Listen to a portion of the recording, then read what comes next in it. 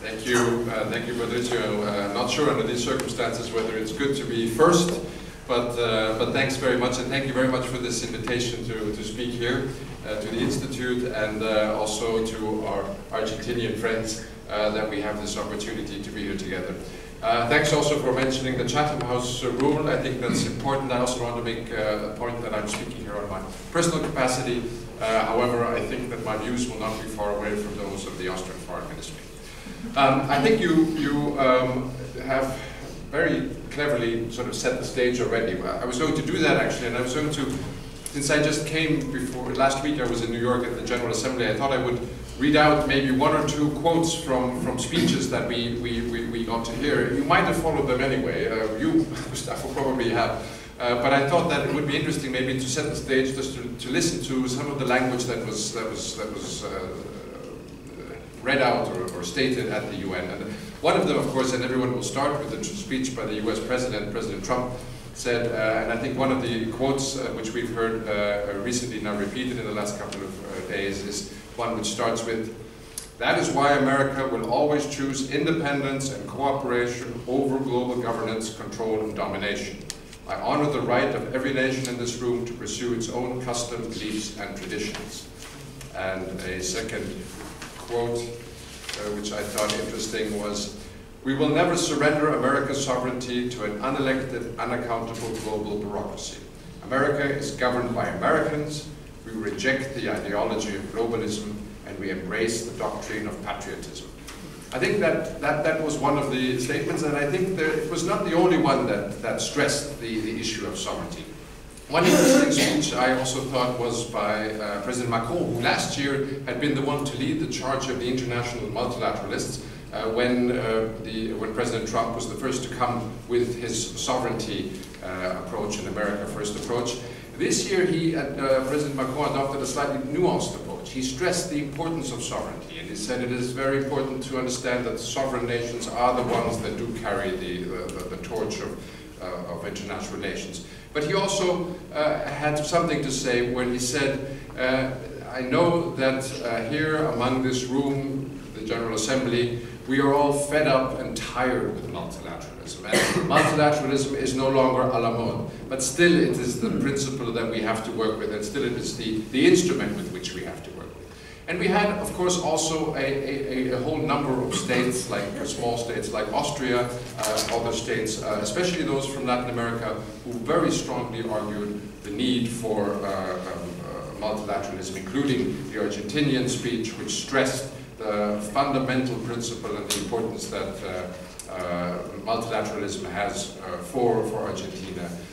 And so we see that what we have at the moment in the international arena is a big discourse between unilateralists, my state first, including Joschka Fischer, who have this we first approach, and those who stress that international cooperation is the way to go. It's not, maybe I mentioned now the US because it is probably the most placative, and the one which says it as clearly as nobody else. But it's not only the US who has adopted this approach, and it's also not at the General Assembly where we see the actions. We also watch them, and not only this year, but for a couple of years already, when we had Russia with the illegal annexation of the Crimea and its actions in eastern Ukraine, when we had many African states rejecting the International Criminal Court, and also the Philippines in this context. And also within the European Union, we've had increasingly difficulties in forming consensus on issues which used to be something where the EU was extremely united, such as on human rights. So what do we notice, and what trends do we see in international relations at the moment? There is a trend and a shift away from our general international system. Me first, instead of multilateral procedures. When we used to come to international organizations or conferences, we used to come together because we wanted to find a solution together. Now that has changed.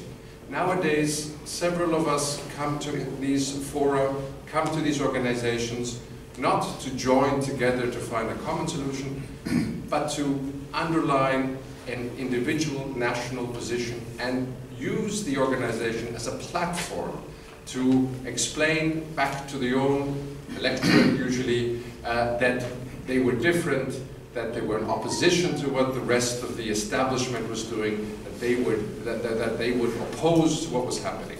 So it's the fora that we built to solve problems are now rather used as platforms, as stages by which you can expound your national position. And this is being done increasingly not only by the bad guys, but by everyone.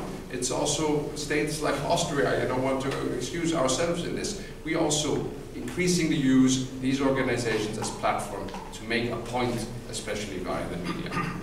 A second thing that we've noticed is there is a we've lost somehow the art of compromise. Every international negotiator, every diplomat knows that the only way we can achieve solutions is by giving in. But we live in a time, I think it's not necessarily a question only for international affairs, it's a societal issue where individualism counts. I have 3 kids. When we sit down together in the evening and decide we want to watch a film, it's almost impossible. Every kid has their own smartphone. They have their own lists, their Netflix series, their movies they want to watch. They're not agreeing to watch something which they don't feel like watching because they have their own world. It's their world on their smartphone, and it doesn't require compromise. They get 100% of what they want. And somehow this is also felt in international organizations increasingly as well. I come to a meeting, I want 100% of what's on my agenda. And if I don't get that, I'm not going to go away with 99%, I'm going to go away.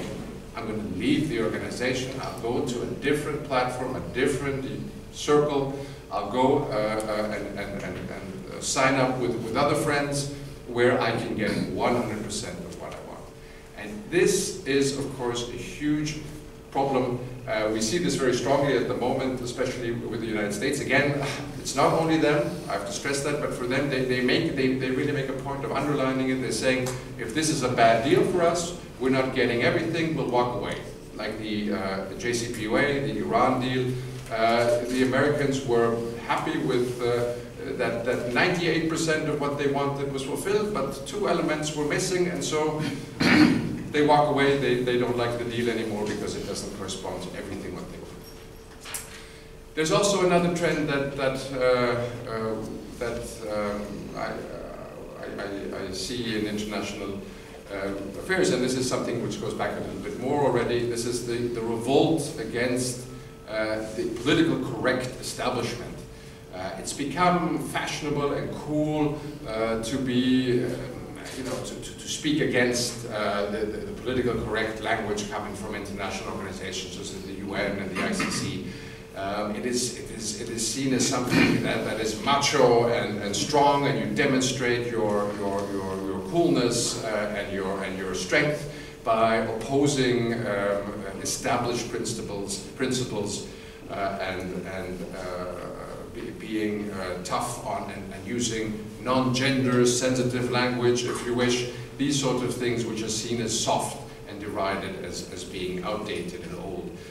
That's also a trend, of course, which is worrying for many of us who have painstakingly over decades established principles and try to improve and make the world itself softer and easier to live in for people of all types and of all orientations.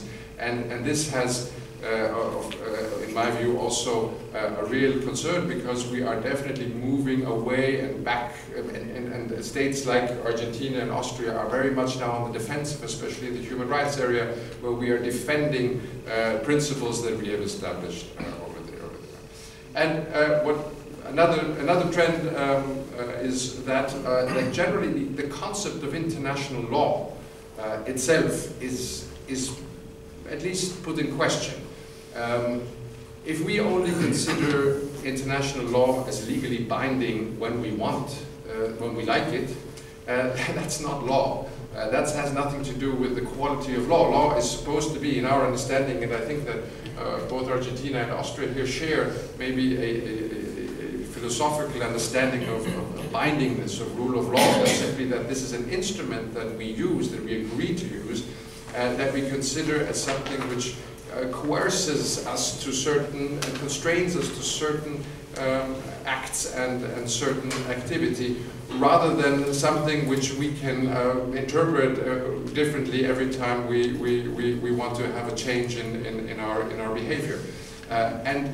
By declaring international legal agreements or international treaties, such as the Budapest Memorandum, as irrelevant, it used to be that we said big states might be more likely to violate international law. But we now see that also so-called smaller states decide to quit treaties when it no longer suits them, or simply not apply conventions when they want it. And I think also again I have to use the US, the recent decision to leave all the treaties where the International Court of Justice has a role, of course, is also worrying, because for us, international justice, the international judicial system is something that is particularly important, and if you wish, one of the crowning achievements of our civilization, that our states have agreed to submit themselves under the jurisdiction of a higher body, of a judicial body,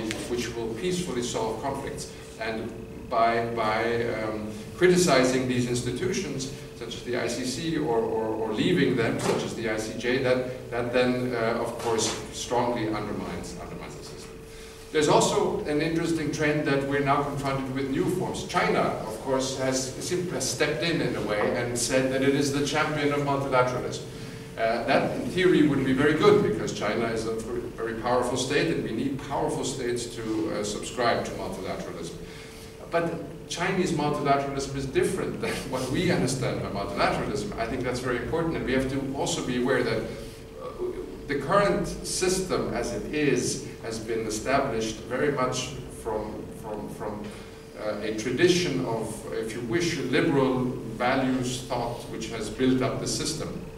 And now we are witnessing increasingly alternative models to that, which also carry the label of multilateralism. So we have to be aware that if we want to maintain what we have, this will require some caution towards different approaches, and also some activity, because we might lose what we have. So, in a nutshell, and I realize my 15 minutes probably are up, but just to say that we now are confronted with basically two choices for states of mid-size and smaller size, at least. The one is that we try all we can to keep the current system and make it better, make it more palatable for those who criticize it, make it more effective, make it more usable, user-friendly, if you wish, make it more modern, and explain to everyone who is fed up with the established system, who doesn't believe in it anymore, who wants change, to explain better the positive usefulness of our system. Or the second thing is to manage a shift into a new world, which probably will be a world of pluri-unilateral cooperation, where many of us unilaterally act, and sometimes it will be together in the same direction, but sometimes it won't. And there will be, of course, much less predictability, which means in order to achieve stability, you will definitely, on the security sector, need a lot more armament and a lot more security. So this will require states like Austria to rethink its security strategy, because as a small neutral state, you are very much alone in that sort of world. And I think there will be probably no other choice for small states like us than to seek the shelter of big ones to protect us. And this would mean for countries the size of Austria, and there are lots in Europe, and there are also lots in the world, a real rethink, complete rethink of their security strategy and how they set themselves up. Now we in Austria, we very much still believe that the old system, even if it's absolutely not perfect, is worth defending and worth reforming and worth maintaining. And therefore we are putting in an enormous effort in, for our meager means, a big effort into trying to shore up and to strengthen multilateralism and keep our system. For example, our OSCE presidency 2017 was very much devoted to that issue. One of the priorities of our EU presidency, we will afterwards have bilateral consultations with the Argentine Foreign Ministry, and one of our priorities of our EU presidency also is strengthening multilateralism. We have also brought it into the EU, and it's part of the EU global strategy this year. This year is the year devoted to strengthening multilateralism. So we are doing whatever we can, and we're also seeking partners. And of course, I also come here to Argentina to find a partner. And it is, I have to say, even before Gustavo speaks, it is a state where I feel very much reassured that we have a strong partner in multilateralism here in Buenos Aires. Thank you.